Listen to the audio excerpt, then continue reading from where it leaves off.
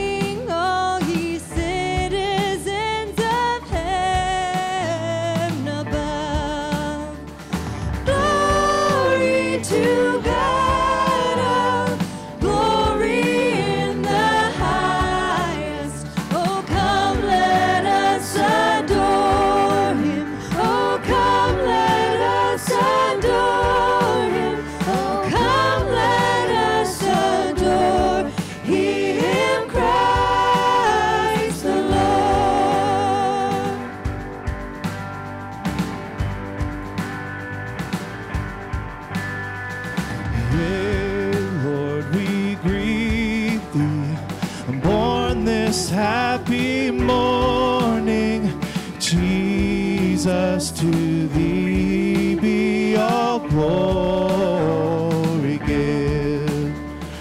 Glory to Father, now in flesh appearing. Oh, come, let us adore him. Oh, come, let us adore him. Oh, come, let us adore him, Christ the Lord.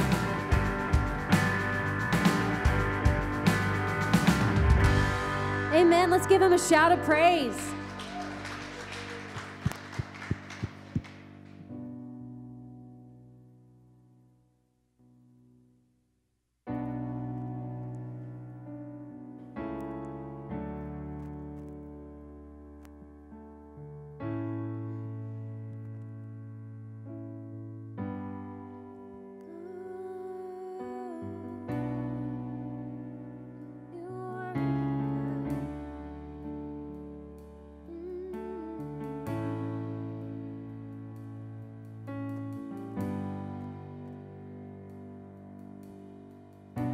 You call me out upon the waters, the great unknown, where feet may fail. And there I find you in the mystery, in oceans deep. My faith will stand, and I will call upon your name, and keep my eyes above the waves. When oceans rise, my soul rests in your embrace, for I am yours, and you are mine.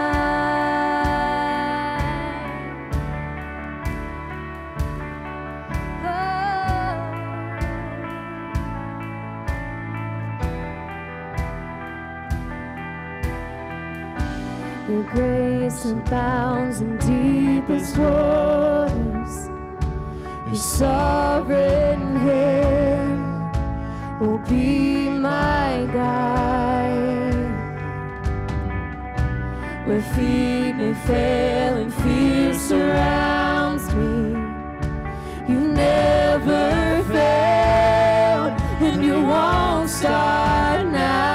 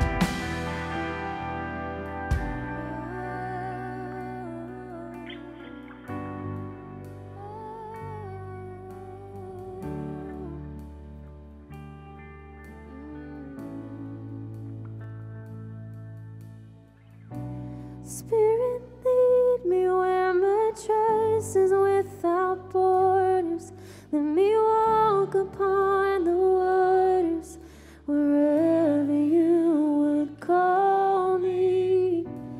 Take me deeper than my feet could ever wander, and my faith will be made stronger in the presence of my Savior. Spirit, lead me where my trust is without borders. Let me walk upon the waters, wherever you would call me. Take me deeper than my feet could ever wander, and my faith will be made stronger in the presence of my Savior. Spirit, lead me where my trust is without borders. Let me walk upon the waters, wherever you would call me. Take me deeper than my feet could ever wander, and my faith will be made stronger in the presence of my Savior. The Spirit, lead me where my trust is without borders. Let me walk upon the waters, wherever you would call me. Take me deeper than my feet could ever wander, and my faith will be made stronger in the presence of my Savior.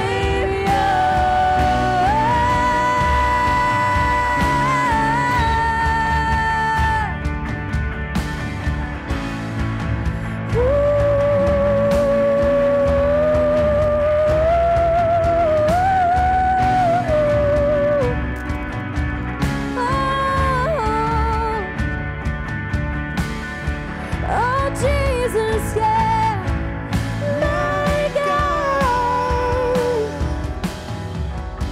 And I will call upon your name and keep my eyes above the waves. My soul rests in your embrace, for I am yours, and you are mine.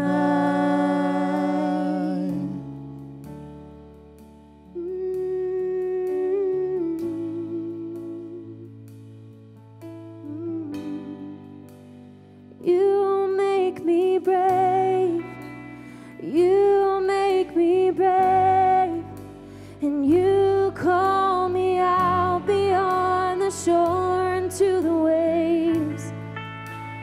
You make me brave, you make me brave, and no fear can hinder now the promises you made. You make me brave, you make me brave, you call me out beyond the shore into the waves. You make me brave, you make me brave, and no fear can hinder now the promises you made.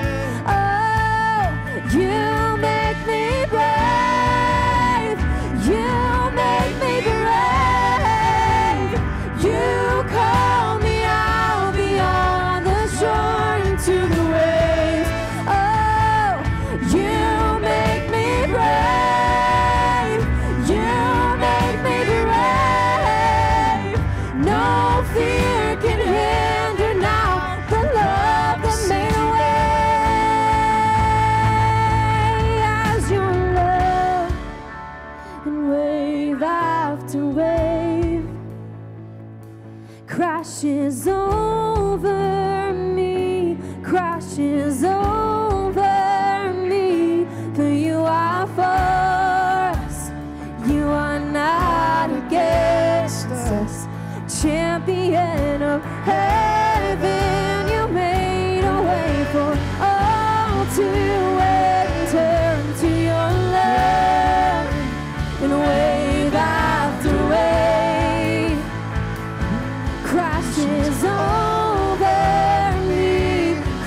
is over me, for you are for us, you are not against us.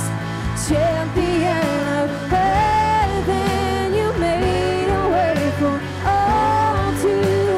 Champion of heaven, you made a way for all to. Champion of heaven, you made a way for all to enter in.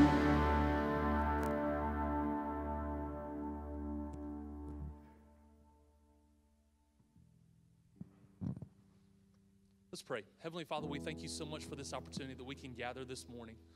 We thank you for the ability to worship you in the midst of all that's going on. Father, we just lift your name on high, and we recognize that there is no other name that is greater than your name. So Jesus, we just proclaim your name loudly. Heavenly Father, I thank you for all that you're doing in the midst of all of this. Thank you for the testimonies that you're writing in our lives. Thank you for the stories that you are telling all around us. Thank you for the moments that you are giving to interact with others and to share goodness in the midst of something that seems like darkness. God, we love you and we praise you in your name. Amen. Guys, there's a couple of ways that you can give here at Renaissance Road Church. You can give at our offering kiosk, which is in the back of our auditorium, or you can go online to r2live.tv, click the giving tab, or you can go to the hub. You can give safely and securely this way. I'm holding in my arm a big box of food. This is called an emergency food box. And recently, Renaissance Road Church received 500 of these boxes. And honestly, we didn't know what we were going to do with all of these boxes. But we partnered with 6 other ministries to distribute 500 boxes to people that are in need. And we could not have done that had it not been for your faithful giving, for your faithful offering and tithes, so that we could partner with other people. Isn't it amazing to know that not only do we host a food bank that feeds people every single week, but we partner with other ministries who are going beyond the doors of where we're able to go to, beyond the walls of what we're able to see, and we're able to meet a need in so many different places. So, can we just give a round of applause for Pastor Paula and for Paul and Flo and Linda and everybody else who helps with our food bank so faithfully. Thank you guys so much for the hard work that you do unloading truck every single week, moving boxes, and making sure that other people are well fed. We appreciate that. So thank you guys so much.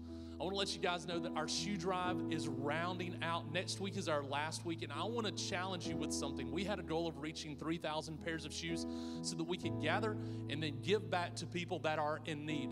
And we're just a little shy of our goal. And so here's my challenge to you. Next Sunday, I want to invite every single person who is here or who will be attending next week to bring with them a pair of shoes.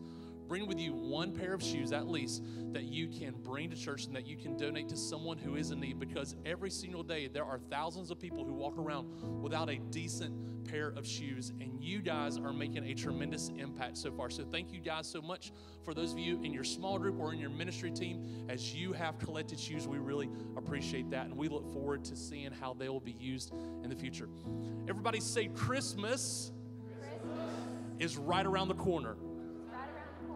Christmas at R2 will be taking place on Tuesday, December the 22nd. There will be 2 services. There will be one service at 6 p.m. and one service at 8 p.m. Renaissance Kids will be open for both of those services, so we invite your whole family to come and join us for that day. It will be a special night.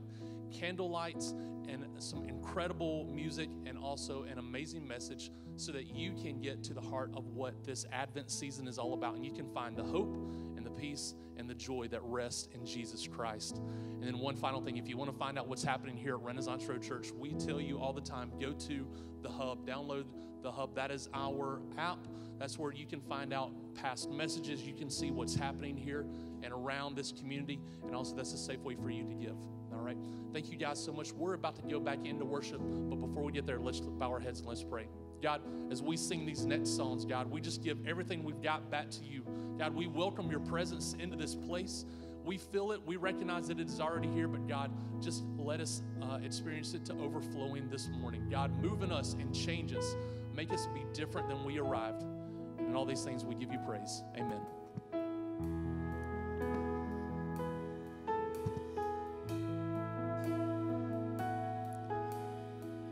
Be what you've always been, the fire, the refiner.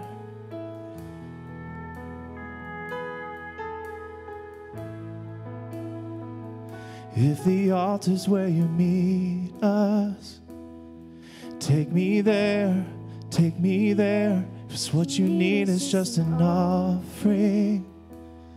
It's right here, my life is here, and I'll be a living sacrifice for you. You're the fire, the refiner. I want to be consumed. I want to be tried by fire. Purified, you take whatever you desire. Lord, here's my life. I want to be tried by fire. Purified, you take whatever you desire. Lord, here's my life. If your glory wants to come here, let it flow. We want it all. Your fire is consuming. Fill this place, set it ablaze, and I'll be a living sacrifice for you. You're the fire, the refiner. I wanna be consumed. I wanna be tried by fire. Purified, you take whatever you desire. Lord, here's my life. I wanna be tried by fire.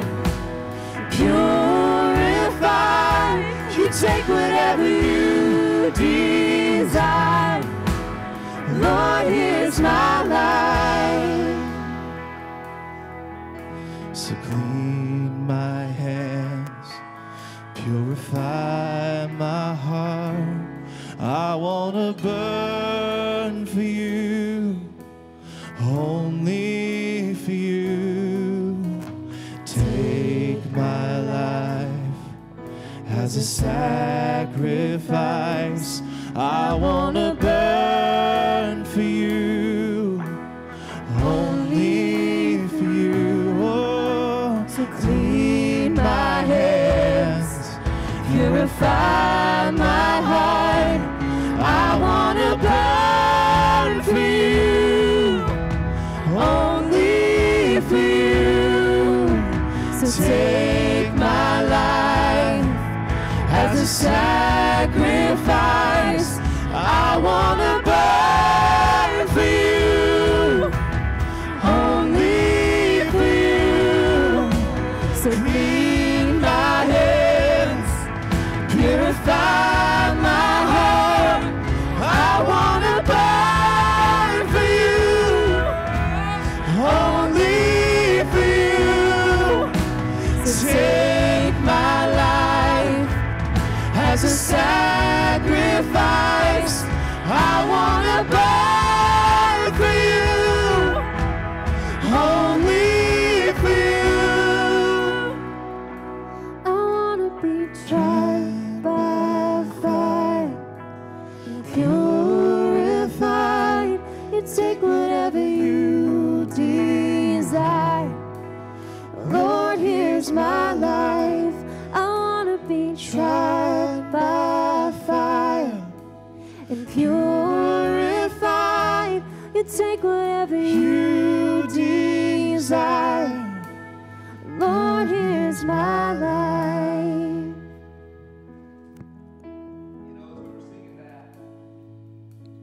I was honestly, I love that song. It's one of my favorites. But I was thinking, sometimes we sing the craziest things. Think about the lyrics to that song that you were just singing. I want to be tried by fire. Have you ever been burned? Have you ever been spiritually burned? Does anybody know what I'm talking about? And then I thought about one of the worst things I've ever been through as a parent. Our middle child, Selah, who was running our cameras this morning, when she was 2 or 3 years old, she burned her forearm. She's 2 or 3 on a stove in the kitchen.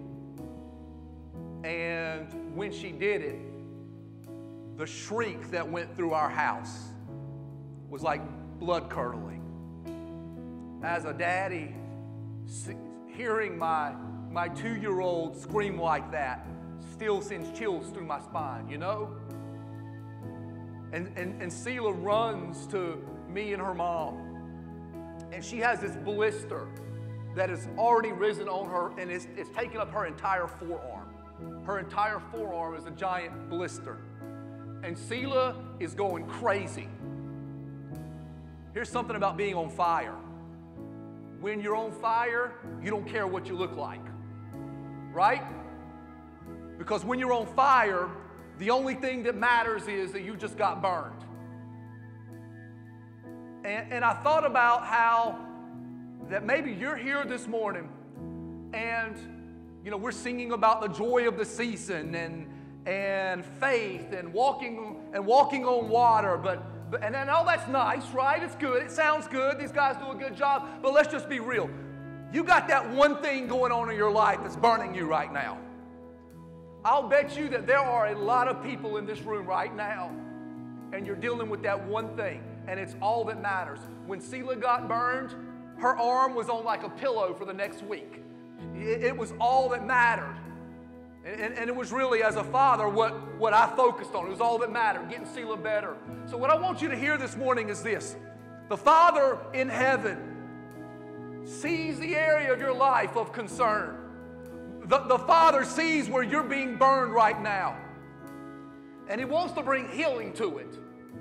We're going to go back into this chorus and we're going to sing it again. But this time when we sing it, I want you to give that one thing to God. Forget about everything else and let's focus on that thing that is pressuring you, that thing that is bothering you. I don't know what it is. Maybe it's something in your marriage. Maybe it's something in your finances. Maybe it's something at work. I don't know, but I want you to give it to God. When Selah got burned, she came to us like this. And so look, if you're comfortable, I want you to lift your hands and give it to God. If you're not comfortable, that's cool. Just give it to God in your heart. Maybe you can just turn your palms out like this. But I want you to give this thing that's burning you to God. So lift those hands if you're comfortable. But in any event, just give it to God. Let's sing this, Matt. Give it to Him. God, we give it to you right now. Whatever it is. So clean my hands, purify my give it to you, God. heart. I want to burn for you. It's yours. Only for you. We don't want to worry about it anymore. As a sacrifice. Take it from us, God. I want to burn for you. Only for you. Lift the burden, oh God. Clean my hands. Yes. Purify my heart. I want to burn for you, only for you. Take my life as a sacrifice. I want to burn for you, only for you. Clean my hands as a sacrifice. I want to burn for you, only for you. Take my life as a sacrifice. I want to burn for you, only for you. I want to be tried by fire and purified. You take whatever you desire. Lord, here's my life. I want to be tried by fire, purified. You take whatever you desire. Lord, here's my life. hear the Spirit of God in this room say to you, cast your burdens upon me and take my burden upon you. For my yoke is easy and my burden is light. Father, we thank you that you are a God, you are a daddy who sees where we're hurting, and you show up every time. In the name of Jesus, amen and amen. Can we give God a great big hand clap for already talking to us? Hey, you all can have a seat as the lights in the room come up. You can have a seat. Hey, good morning, family. Welcome to church. My name is Pastor Jason. I want to welcome you to Renaissance Road Church, soon to become Renaissance Church in the coming year. I'm excited about that. If you want to know a little more about us and who we are a church where you can find family, where you can pursue your purpose, where you can share your story, and where you can experience life change. I have a couple of very quick announcements for you before we jump into the Word. First of all, we are now 3 weeks into our yearly faith commitment season. Every year we spend a few Sundays and we ask those of you who call our church home to commit to a level of finances that God is leading you to give, a level of generosity in the next year. And so we are now on our 3rd Sunday of this, and 3 Sundays into this, we have a $30,000 a month minimum budget, and then our goal for this year is $35,000 a month, so that's where we're trying to get to. And so 3 weeks into this, we are at an amount of $28,400. I want you to applaud all the folks who have said, you know what, I'm going to help build the kingdom here at Renaissance Road Church. Around all of your seats are these little anonymous faith commitment cards. If God is leading you to plant here and into generosity in 2021, I want to encourage you to fill one of these out and then slip it in the box at the back of the auditorium as you're coming in. You can put it there, and we will count your generosity towards our budget for 2021. We've got a lot of amazing things God is wanting to do in this place in 2021 as we come out of this pandemic. I really do believe revival is coming. I really do believe. Let me say that again so that maybe you can respond a little more appropriately. I got to wake you up this morning. I can tell already. I said, I really do believe that revival is coming. All right, that's a little better. I'm like, did I step into the wrong church or something? What just happened? Hey, a couple of other quick announcements for you. We regularly do a thing we call Lunch with the Pastor. It is an opportunity if you are newer to our church to sit and have lunch with me. We provide lunch and childcare. We do it right after this service today. And so if you want to know more about this church, if you want to find out about our history and where we're going, then Lunch with the Pastor is for you. We meet at the back of the auditorium at that big table that says Next Steps. There'll be a sign that says Lunch with the Pastor. We will feed you and we will take care of your children for you, so a little more of a break for you if you need that kind of thing. I know if you're like me and there's a lot of distance learning going on, another hour of freedom could be pretty awesome. And so join me for Lunch with the Pastor. Today we'll provide, again, lunch and childcare. It's great. And then finally, I've got one more thing for you. We've talked a lot about you, our church, going to a next level of influence. That this church will increase in influence and be who God has called us to be as you increase in influence. And one of the things that God has laid on my heart, and I've been working with Pastor Sean on this, is a mentoring program. A mentoring program to take you to the next level. One of the things that has meant a world to me as I've grown in God are the men and women of God who have taken the time to have lunch with me, to sit down and say, hey, you're being dumb. You need to adjust your attitude. You need to think about this or that.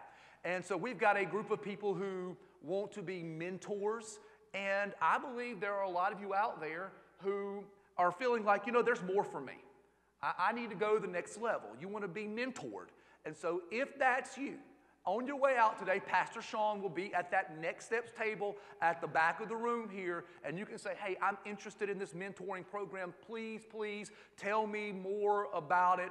Let me know more about mentoring. And so if you want to do that and go to the next level, I highly encourage it. Listen, I've got a mentor, and I'm a pastor. But God's not through with me yet. I think God's just getting started with me, And so we all need it. I want to encourage you to be mentored. All right. Are you all ready for the Word of God now? Yeah. All right, good. Now you're waking up a little bit. I like that. I like that. So we are in a message series that we call Advent. What is Advent? It's a traditional celebration. Advent is a 5-week celebration that looks back at how the Jewish people were waiting on Jesus to come the first time. Advent is really a celebration of waiting.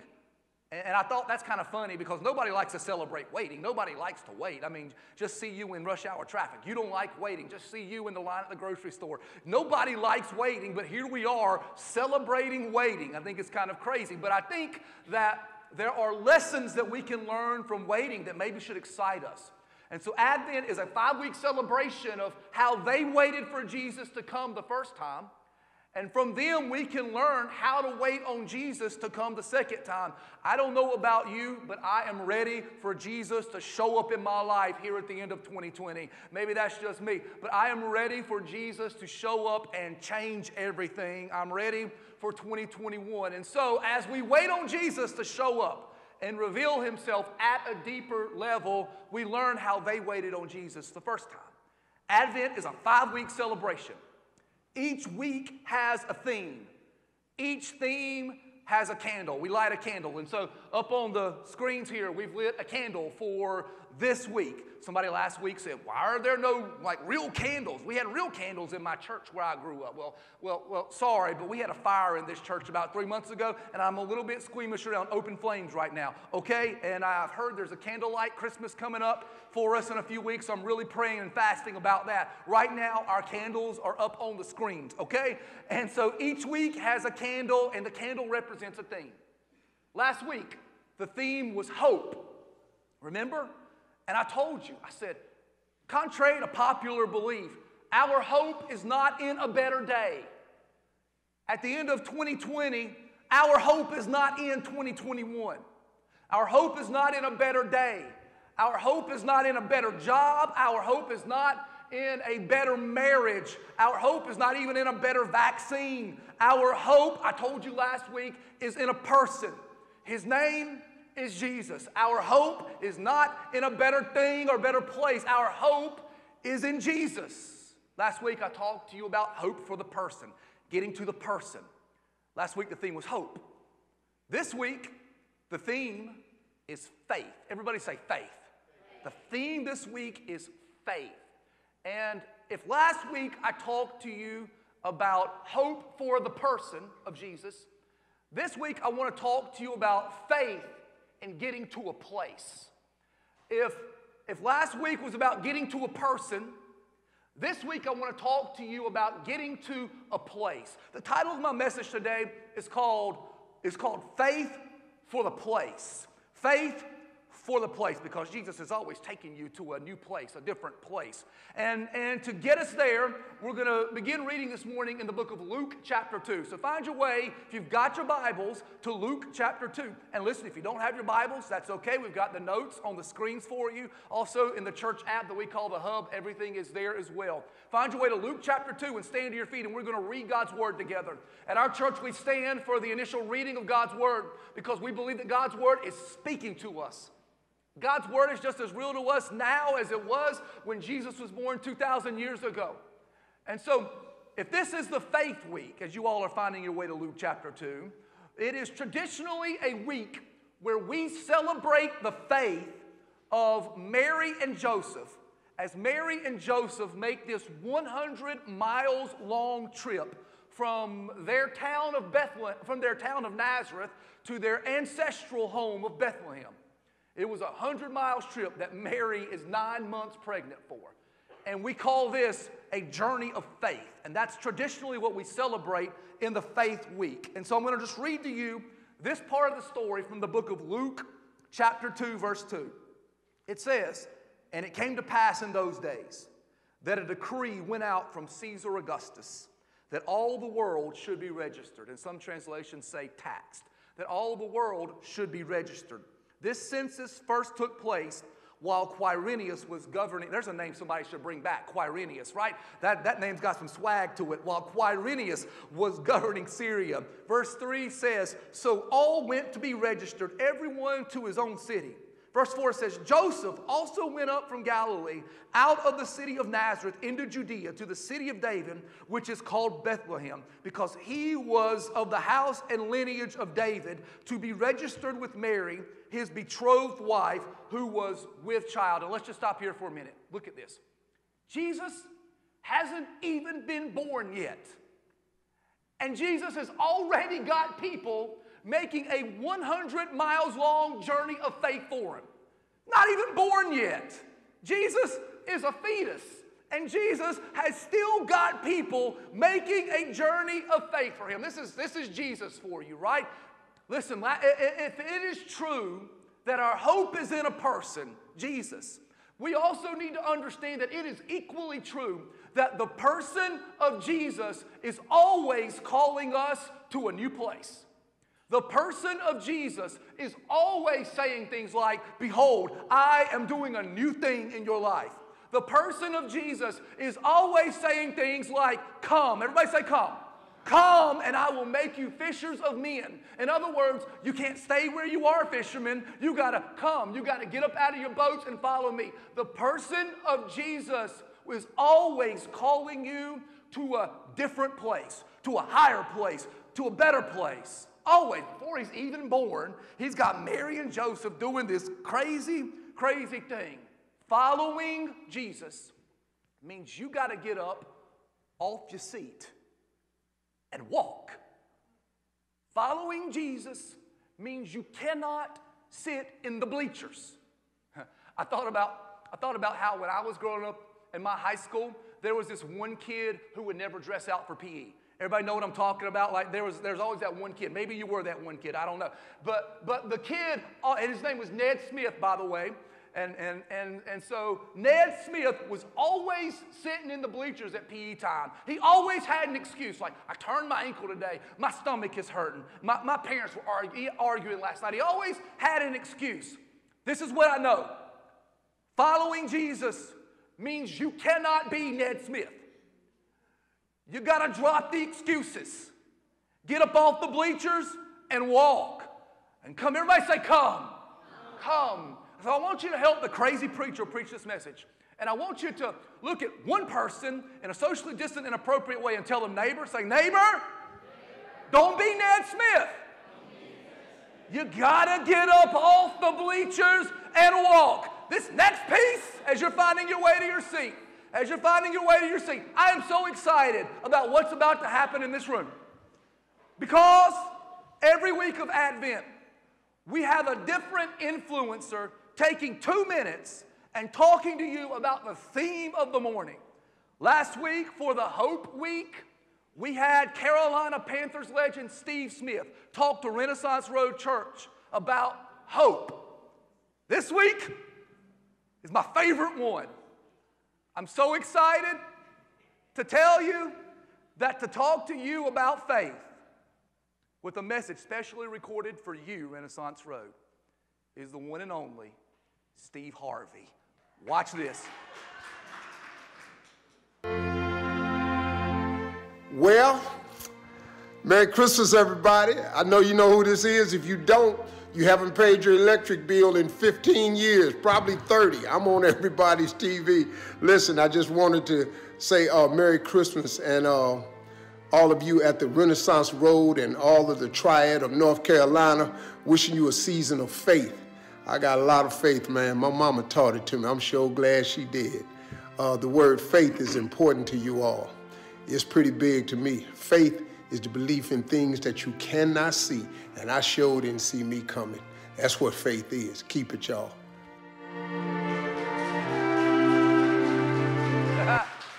Steve Harvey, everybody. that video is about to go live on the Renaissance Road Church Facebook page.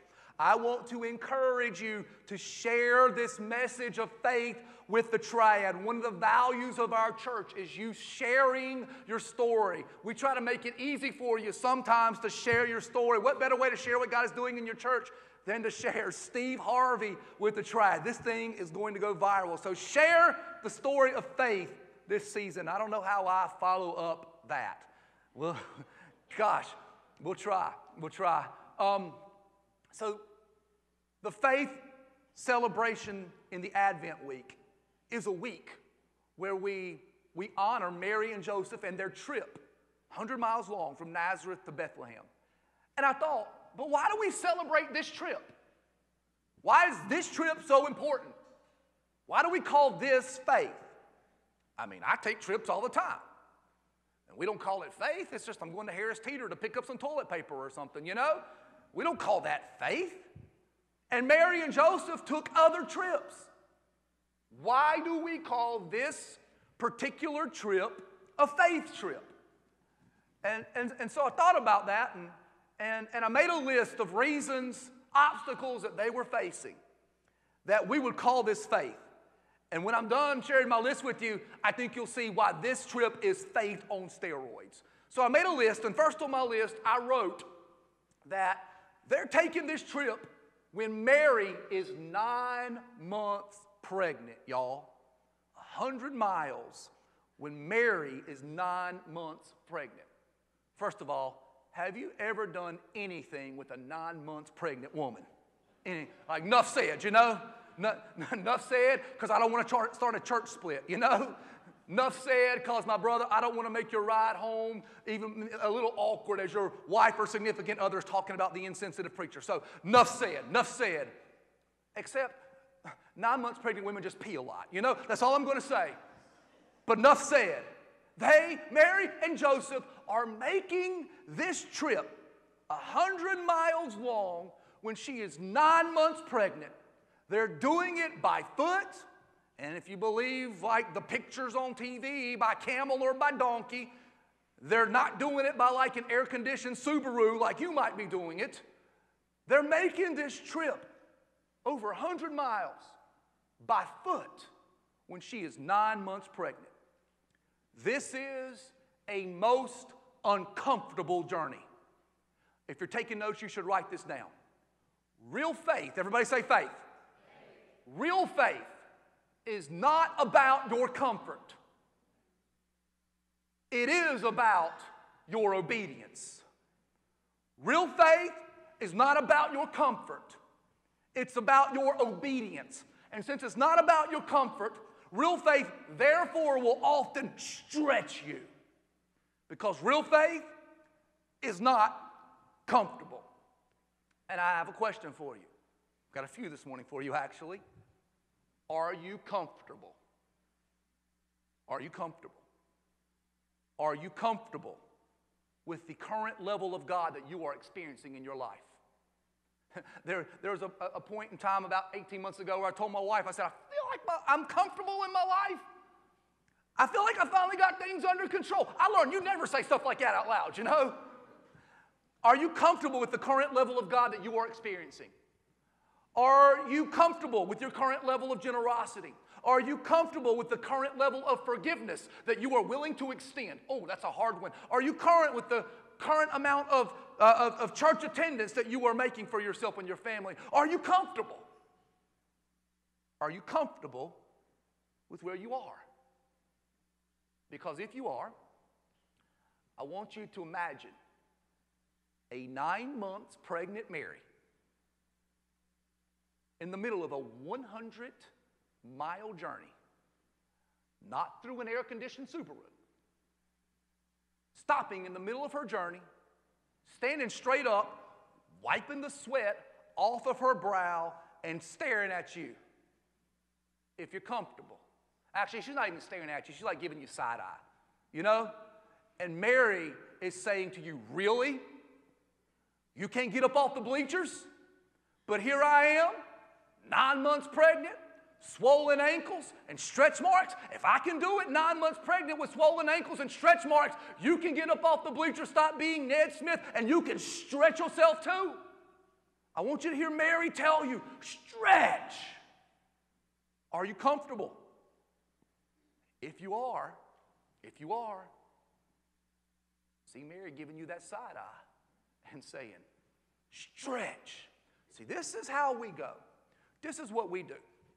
We sit in the bleachers and we pray. And we're like, oh God, and maybe we even hold our hands up like this, you know, because it looks holy, you know. Oh God, bless me. God, use me. However you want to use me, just use me. God, bless me. Fill my cup up, God. And there's a verse in the Bible, by the way, that says faith without works is dead. You know that verse? I would like to extend that verse and say to you that prayer without walking out the prayer is equally dead. Oh, that's so good right now. You're quiet right now, but I'm preaching so good to you right now, maybe you don't even know it. Prayer without walking out the prayer is equally dead. Jesus would say, and I quote, it is mindless repetition and babbling of words that don't mean anything. Prayer without walking out the prayer is a dead prayer. And there we are on the bleachers looking good. Oh God, fill my cup. And we wonder, why is God not filling my cup up? And God looks down at your cup. And God is like, but it's a Dixie cup you want me to fill. God is like, I don't fill Dixie cups up. I fill buckets up. You need to stretch yourself.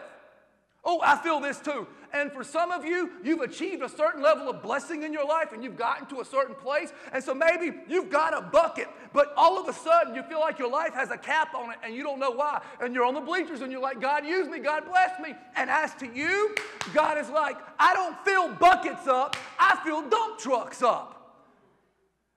For you to get to the place where God can actually pour what God is trying to pour into your life, so that you can actually carry it, you're going to have to stretch yourself. And there, in my experience, is no better way to stretch yourself than to show a little faith. Like that great philosopher George Michael once said, you got to have faith. Faith is like anybody under 30 doesn't get what I just said. Just ask your parents, they'll tell you, okay? Faith, you're so culturally deprived, you know. Faith is not about your comfort. Faith is about your obedience so that God can stretch you, so that God can bless you, so that you can be a more formidable weapon in God's hand, so that God can use you more. You got to show faith. So the first thing I wrote down when I wrote down all the obstacles they were facing is that Mary is 9 months pregnant. The second thing I wrote down was stranger hospitality. Mary and Joseph, over this 100 miles, would have to rely on stranger hospitality so that they would have a place to stay. It was the custom of their day that when they would take a big trip, there was no like Hotels.com. There was no Holiday Inn with a heated pool on the side of the road. There was none of that. There was you showing up at a complete stranger's house on their front door and being like, hi, got a place for me? And that's how they would get around. And Mary and Joseph had to do this over 100 miles. Most scholars believe this trip took them 14 days. So around 14, and maybe they knew a few people along the way, but they didn't know 14 people over this stretch. Around 14 different times, Mary and Joseph showed up on somebody's front door. They were like, hi, can we stay here? And 14 different times they had to have a conversation like this. Yes, she is as pregnant as she looks. I don't think she'll go into labor tonight, no. But if she does, you can cut the cord. And we'll maybe name the baby after you as long as your name is Jesus. You know? 14 different times. They did not know where they were going to stay. You should write this down. Real faith often has this component of not knowing where X is going to come from. Real faith often has this component of not knowing where X is going to come from. Where is the house we're going to stay at going to come from, Joseph? Where are the people who are going to support my crazy idea going to come from? Where's the money going to come from? Let me stop and talk about money for a minute. I know everybody gets nervous when we talk about money in church. I used to too. I did. I used to not like talking about money until I realized that the people who don't like talking about money in church are the people who are afraid of being blessed by God and they're afraid of being stretched. And so let's talk about money. If real faith often has this component of not knowing where X is going to come from, have you ever noticed how X often equals a dollar sign? Have you ever noticed how X often equals money? Oh, how am I going to pay for that, God? Right, it's not just me, right? You too? You get it. How am I going to pay for what you've laid on my heart? Let me give you something that will set you free. Watch this. God did not check the balance on your bank account before God decided to speak to you. God is not checking for the balance on your bank account. God is checking for your faith. God doesn't care about your bank balance so much as God cares about your obedience. God did not consult the zeros in your checking ledger before God told you to get up off the bleachers and be obedient. The balance on your bank account is the least thing on God's mind. He is a God who owns the cattle on 1,000 hillsides. He is a God who flung the billion stars in existence in this universe into existence. Do you think God cares about how many zeros you've got in your bank account? If God said it, God will always fund it. Every single time. You should be clapping right now because that's good stuff. God will always fund what He puts in your heart. Every time. Every time. It's like this. Here's a story. When we bought this building, we bought it out of foreclosure. So we got a really good deal on it. It's a 40,000 square foot building that we bought for $250,000. It's a God thing. Here's the problem. Back then, we didn't have $250,000. We were an 8-year-old church back then. We're a 12-year-old church now. We didn't have $250,000. More than that, we knew that the phase 1 construction of this building, just phase 1, to get in the building, would cost an additional $500,000. So we needed $750,000. Did I mention I had no idea where $750,000 was going to come from? Here is the thing. I knew we were supposed to have this building. I knew it because 3 weeks before I ever even laid eyes on it, I had a dream that I was walking through this exact building. I knew this was our building. Now listen, it didn't look as good as it does right now. In my dream, it was ugly, and when I drove up to it the first time, it was even uglier in person, you know? But I knew this was our building. So I signed a $750,000 contract. Pastor Paula will tell you this is true. To bring $750,000 to show up and close with $750,000 in 30 days. Did I mention I had no clue where we were going to get the $750,000? Like no clue. 10 days later, I still got no clue where the $750,000 is going to come from. 20 days later, I've still got no clue where the $750,000 is going to come from. Now, sometimes I get accused of preacher exaggeration. I'm not exaggerating one bit of this story, okay? This is how it actually went down. 20 days later, I got no clue. I'm starting to get scared. Like I'm afraid. I've risked it all. I put our name on the line. I put my name on the line. My ministry may be over if we don't figure this thing out. I am scared. Some people will tell you that real faith means you can't have any fear. For those people, I would just like to say, you have obviously never tried real faith. You know? Some people say that faith is the absence of fear. That's all wrong. You should write this down. Faith is not the absence of fear. Faith is the presence of action in the middle of your fear. Faith is being willing to get up off the bleachers and follow Jesus when you don't have any idea where $750,000 is going to come from. This, to me, like the hilarity of this. I'm a lawyer, y'all, and I signed a contract. I got no clue. I'm like an OCD lawyer too, you know? And so God's just hilarious, real funny God, you know? Like sometimes, how's this going to happen? On day 25, I get a call from a bank. It's a Virginia bank. And they say, you know what? Maybe. And I'm like, so you're telling me there's a chance? They got 5 days to come through. For the next 4 days, I call that bank 2 or 3 times a day. Because as any staff person here can tell you, when I want something to happen, I will bug the snot out of you to make it happen. I can probably get some amens from some staff people right now if I ask for it, but they better not because they want their jobs. All right, so I call them every day for the next 4 days. On day 29, everybody say day 29. My wife and I are on vacation in Busch Gardens in Williamsburg. We're closing the next day.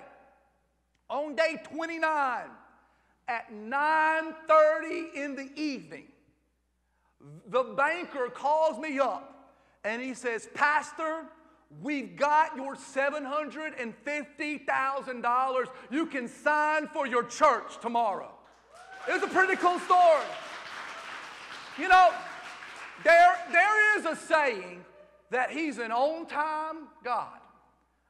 I'm here to tell you that he is a God who shows up at 9:30 in the evening when you already brushed your teeth and put your retainer in and got your stretchy pajamas on. He is a God who is on time every time. I wish I had 2 or 3 people in the room who have seen an on-time God show up and bless them when they thought all hope was lost. He's a God who shows up on time. Real faith has this component of wondering where X is going to come from.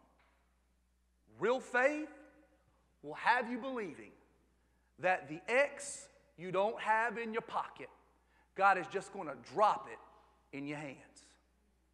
I said, the X you don't have in your pocket, God is just going to drop it in your hands. I feel this prophetically for somebody. The X you don't have in your pocket, God is just going to drop it in your hands. One more time. The X you don't have in your pocket, God is just going to drop it in your hands because you got up and showed faith.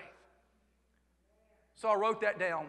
She's 9 months pregnant, stranger hospitality, and then I wrote this down. As a man, I thought this was pretty important. Joseph has got to believe Mary's story. Men, you get this, right? Joseph and Mary went on the Maury Povich show, took the test, and Joseph is not the father. You know? Joseph has a dream. And in the dream, God speaks to Joseph. I love how God speaks in dreams sometimes if we'll listen. God speaks to Joseph, and God tells Joseph, Joseph, Mary's a virgin. What is conceived of her is born of the Holy Spirit. You're the father, the earthly father of the Messiah. Joseph has got to believe this story. To me, Joseph's faith story is one of the most underrated faith stories and underreported faith stories in the entire Bible. Right? Joseph is taking a 100 miles long trip with a 9 months pregnant woman. And they're not in an air-conditioned Subaru. And the baby in Mary's belly, Joseph is not even the baby daddy of. This is faith. You should write this down.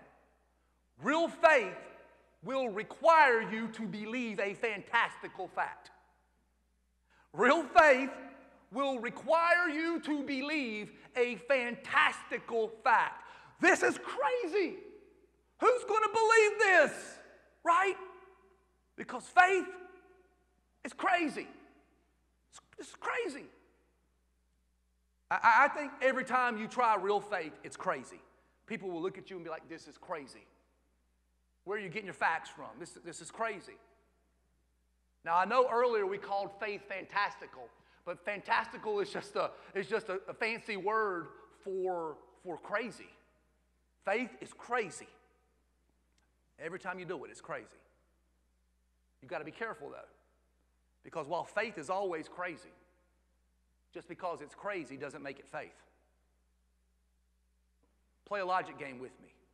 Every square is a rectangle, but not every rectangle is a square. Faith is always crazy, but just because it's crazy doesn't make it faith. I can't tell you the number of times I have watched other people, including myself, good people, struggling under the weight of crazy and calling crazy faith. But God never said it. God never said, go to Bethlehem. So we've got to learn as we work out our faith. That's what the Bible tells us to do, to work out our faith. We've got to learn to distinguish between our excitement and our emotion and God's direction. There's a difference between your emotion and God's direction. Let me put it to you this way. Let me talk plain to you. Just because it's sexy doesn't mean God said it. Girlfriend, I know that boy is fine, but just because he's sexy doesn't mean God said give him your digits. You know, I know that job across the country is intriguing, but just because it pays more money does not believe God said pack your bags and go. We've got to learn to distinguish between our emotion and God's direction. They are two very different things. You've got to learn to distinguish between man's dream and God's dream. You want to know the difference? Your dream is unfertilized faith. See, what we do is we pursue our dreams, and we try to give birth to a baby that God never fertilized. And we wonder why God isn't blessing it. And God's like, I'm not blessing it because I never said it.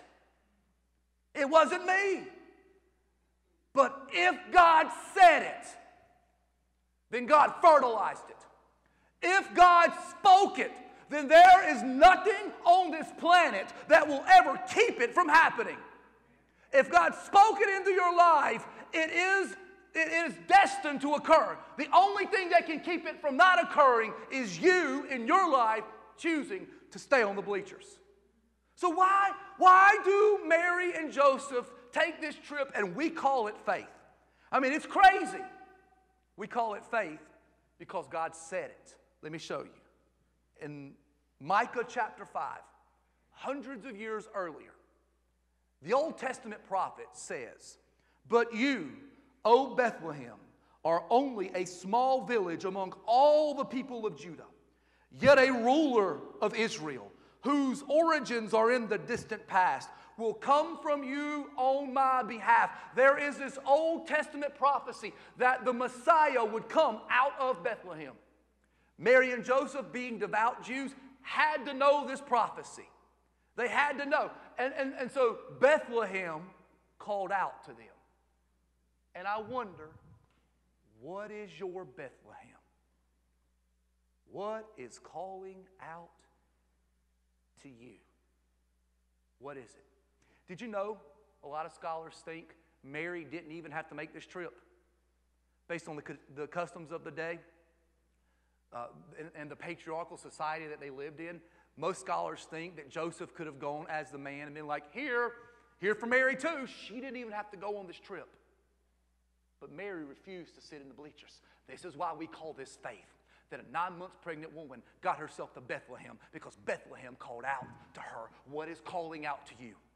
What is it? Hey, I want you to stand, and we're going to finish this time together. And I need you to stand because God told me to ask you a question. And I need you ready to receive the question that's about to be asked. I think this is a heaven question over your life.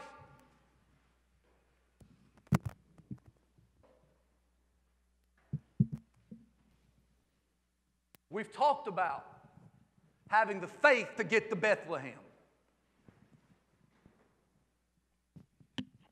But this is the question for you from heaven.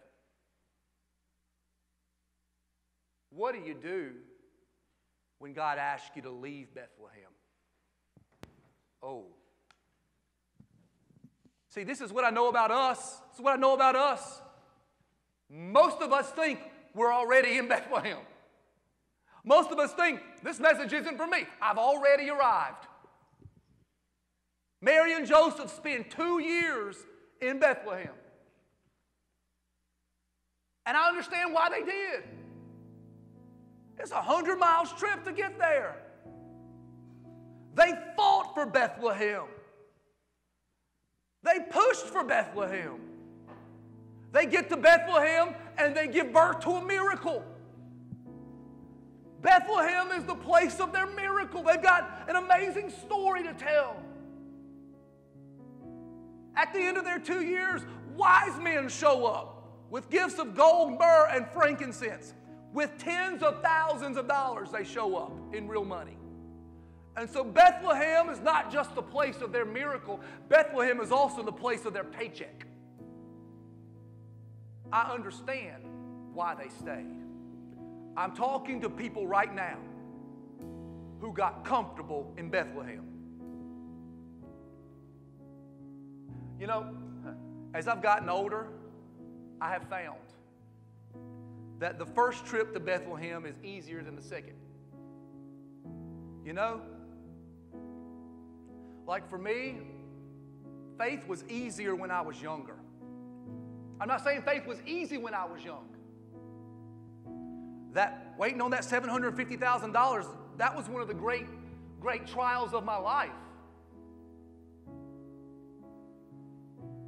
But after you settle down in Bethlehem, it's not just you and Mary anymore. You got kids, mortgage, maybe you've got employees, people you're responsible to, ministries you've started. The first trip to Bethlehem is usually easier. But what do you do when God says, leave the place of your miracle and you got all this stuff now? What do you do then? Joseph and Mary are in Bethlehem for 2 years. At the end of the 2 years, a madman king named Herod finds out that the Messiah has been born. And Herod orders that all children in the vicinity of Bethlehem under the age of 2 be slaughtered. In a Holocaust-level event that we call the slaughtering of the innocents. Babies are being exterminated. God speaks to Joseph. Joseph dreams again. Hey, will you dare to dream again in the middle of your Bethlehem? Joseph dreams again, and God says, leave Bethlehem and go to Egypt. Will you dare to dream again? Will you dare to leave Bethlehem? I'll leave you with this. Today's Bethlehem will become tomorrow's Nazareth. Today's there. I've got to get there. I've got to get there. Today's there will become tomorrow's here. And a new there will call out to you. Are you willing to leave Bethlehem? So we're going to sing this song. And you can reflect on this in your chairs. But I think that there are probably a few of you in the room that God is calling to get up off the bleachers. And if that is you, I want to ask you to make a step forward. And it's a symbolic thing. And come stand on one of these distance stickers out here and we'll pray with you. If God is really calling you, I need to leave my Bethlehem, then come on up here. The rest of us, let's just worship. But come on and we'll pray with you. Let's sing this. My hands purify my heart. I want to burn for you. The Lord calls you. only if you take my life as a sacrifice. I wanna burn for you, only if you clean my hands, purify my heart. I wanna burn for you, only if you take my life as a sacrifice. I wanna burn for you, only for you. So clean my hands, purify my heart. I wanna burn for you, only for you. So take my life as a sacrifice. I wanna burn for you, only for you. Hey, I want you to stretch your hands out if you're comfortable with that to these people who are up here. We pray right now for God to increase your courage. You've shown great courage in stepping forward, but we pray for an even greater measure of courage. We pray for determination in your life. I pray for your ears that you can hear exactly what God is saying. I pray for supernatural strategies over your life that when you step this way or that, people will be like, how did you know to do that? I pray for your faith to rise.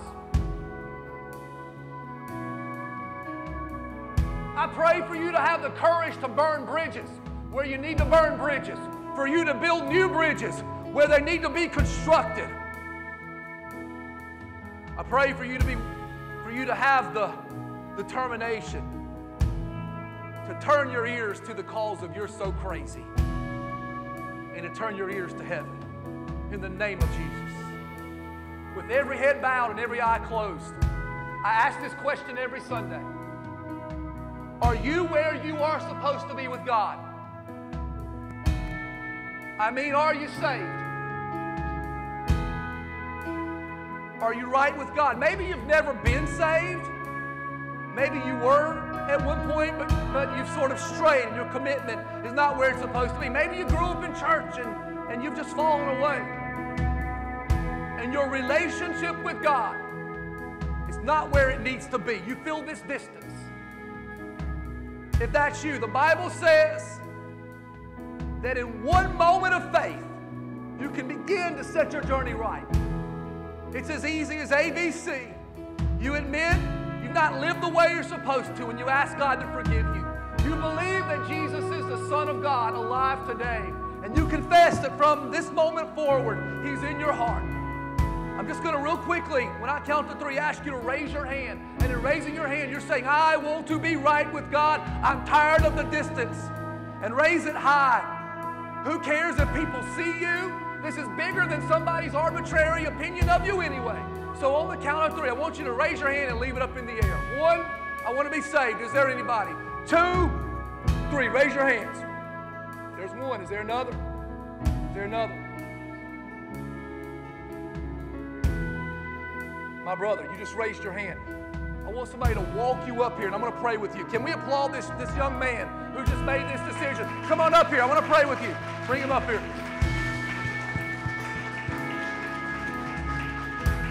Come on up with me. I want to pray this with you. You can pray this in your own words, or you can just say mine. But pray something like this. God, I admit I've done wrong things. I've sinned and I'm sorry. I believe that your Son Jesus died for me. But 3 days later, He was resurrected so that I can have this moment. And I confess that from this day forward, you're the Lord of my life. You're my God. You're my best friend. You're my everything. In the name of Jesus, amen and amen. go with Dennis. Can we give this young man a hand? Just walk with him. Welcome to the family. Hey, family, I want you to confess these things through faith with me.